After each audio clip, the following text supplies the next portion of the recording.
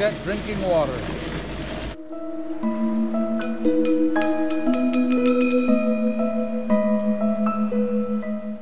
Paddleboard, kayaks, bunch of stuff. Good old Walmart. This is a town named Raymond. Small town.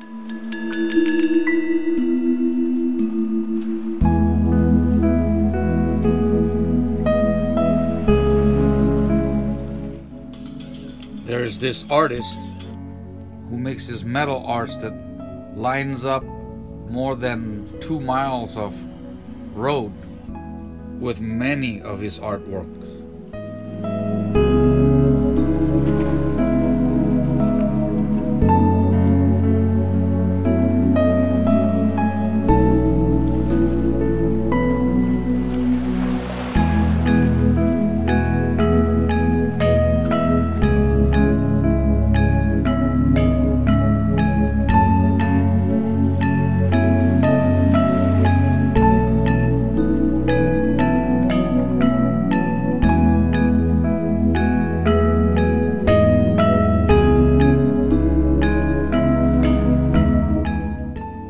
This is the last rest stop from the Washington side, offering a really great view of the bay. We are going to be crossing a long bridge to get to the Oregon side. A little bit of history of Lewis and Clark right at the rest stop overlooking the bay.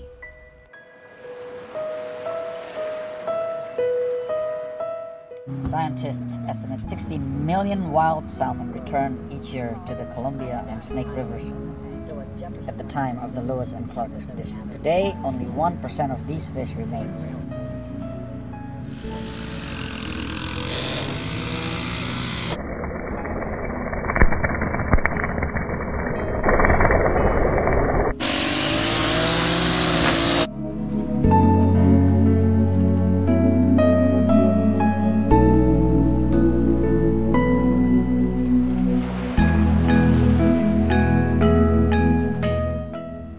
And our chef is busy again, preparing one of my favorite lunch, custom fried noodle. Yeah.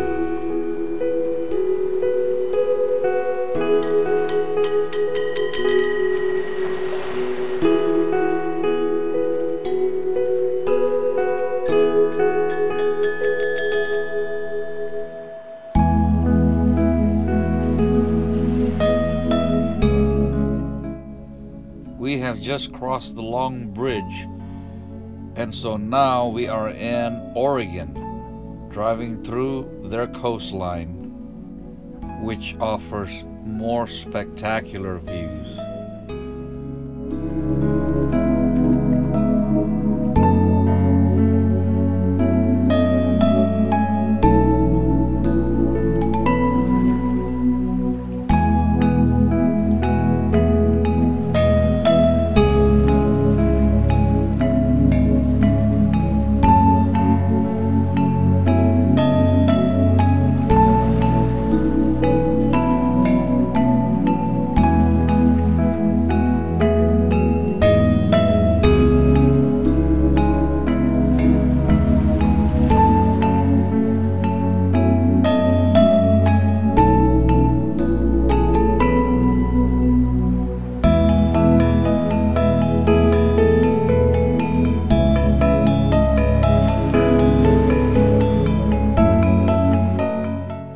Another scenic point of Oregon's coastline, a couple miles or so from the previous one, we met this guy, or I saw this guy looking for something between the cracks of this rock wall. He was looking for a couple of coins that he had marked. For the last 30 years it's been there, and this time he couldn't find it. He had hidden it between the cracks of this rock wall. Retired military helicopter pilot. So anyway, he marked another coin and replaced it in the same crack where the other one was for 30 years.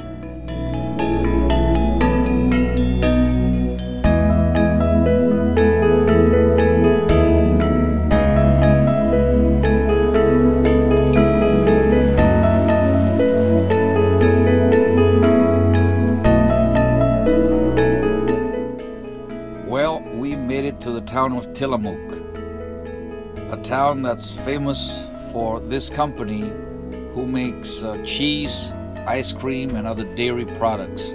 This place was jumping. So this is where we'll stay for the night. A company called Blue Heron Cheese Factory, and they allow RVers to come and park overnight here.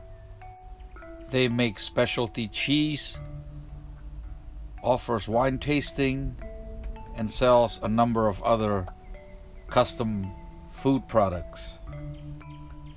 And this view is taken from right outside our door. Not too shabby. Beautiful.